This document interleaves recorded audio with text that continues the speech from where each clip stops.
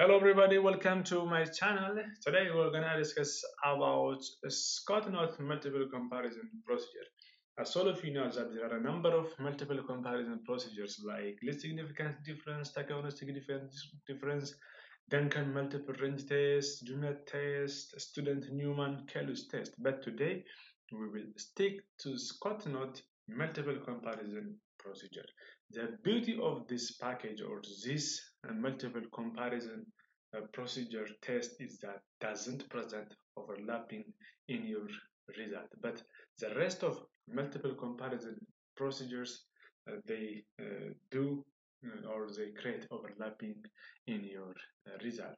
So in order to compute your mean using the Scottknott, so you have to load this package, and I already have the package, so just calling by using the library function.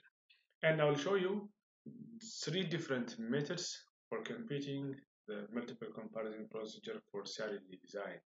And I already imported my data. My data is this one. As you can see here, it's composed of 13 genotypes, and here is the rest of the response variable, and here is a replication. But in the case of CRD, we will not use this in our model. So the first is that I'm going to show you this code. So the option, there are, as I mentioned before, there are three options. And among that, the first is you have to use the function with, then followed by the data name, and followed by the SK. SK means it is Scottknott. So you are telling to R to compute the multiple comparison procedure using the Scottknott test. Then the response variable that you are going to use. So it is pH, which stands for plantate. It is a dependent variable, and it's as explained by the treatment. And my treatment in this case is genotype. And again, you can label, you can also put the level of significance either 0.05 or either 0.01. You can define your level of significance on the basis of your objective, and which means you have to indicate the treatment. So the treatment in our case is the gene, which stands for a genotype. So type this and submit to RStudio. Then to get the result, the multiple comparison testers, to get this one, you have to use the function summary and write CR. CR is what you created here, and you can give any name that you want. So submit this one. Let's see. As you can see, there is no overlapping, and there is two groups, genotype 13 and genotype 12 categorized as the first group, and there is no statistically significant difference among the two genotypes. And the rest is starting genotype or from H1 up to H9 are categorized under the group 2. So as you can see here in our result, there is no overlapping. So this is one of the beauty of the Scottknott multiple procedure test. So let's continue with option 2. With option 2, you can create again with a linear model. In order to do that, you have to use a function with then followed by RCBD, means it's not the design but the name of our data. Maybe it is R, maybe it is the site or whatever it is, but don't confuse. It's not design, but it is a data or the data name. Then it's followed by the linear model and explained by, here is the response variable is planted and explained by what our treatment is a genotype. So type this and submit to RStudio in similar fashion. After doing this, assign a name that you want here, then use the function SK. SK means Scottknott. So the multiple comparison procedure will be what will be analyzed by the SK or Scottknott.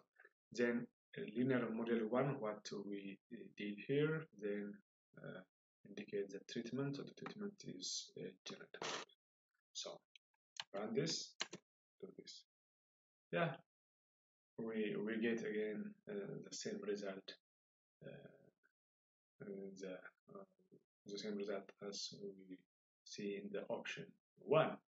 And lastly, or the third option, that for computing the multiple comparison procedure for randomized design is you have to use the function with, again, RCBD is the data name, and here is AOV. That means analysis of variance. It is followed by the response variable, which is planted. Again, here is the genotype, that means the treatment. So fill this. Then again in CRC, you can give any name that you want. Then again you have to use the SDK, that means Scottknott. Then everyone is what we did here, and which means to indicate your treatment or your factor, or in our case your genotype. So type this and check this one. Yeah. So still there is no overlapping. So you can select and run either of the 3 options. I hope the first one is simple. Or you can compute the student, the Scottknott, using this function. Moreover, if you remember in Agro package, we did the same thing, because there is a possibility of in Agro package, but the problem with Agro package is only compute when your treatment is what? Qualitative. So in order to do that, you have to use a function with, then RCBD is our data name, and DIC is that it is a function that helps for computing of what? Completely randomized design, then followed by the treatment. So in our case, the treatment is genotype, and followed by the dependent variable, that means the planted, and the multiple comparison. So if you specified the SDK, so R will compute what? The Scottknott method. Yes.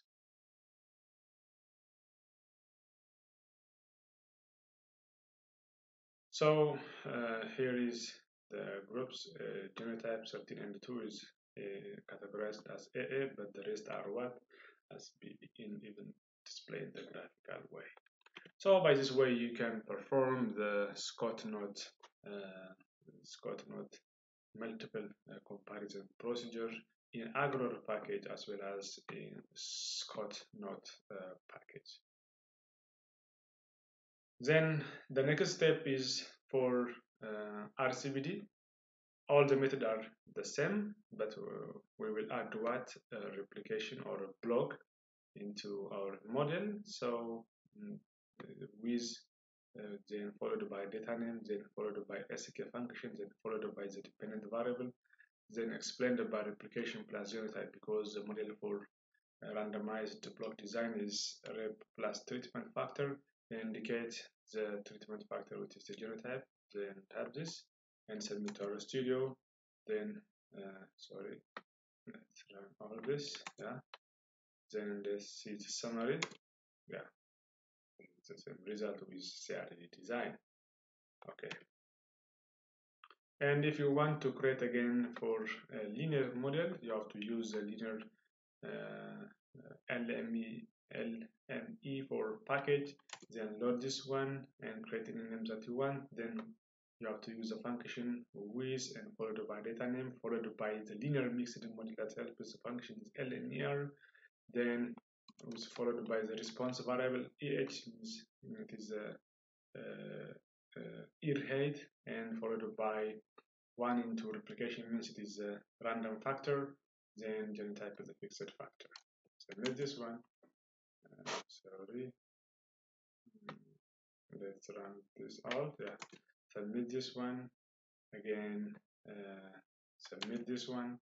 Finally, you'll get this result. So by this way, we can also do for linear model for randomized block design, as well as for the linear mixed model.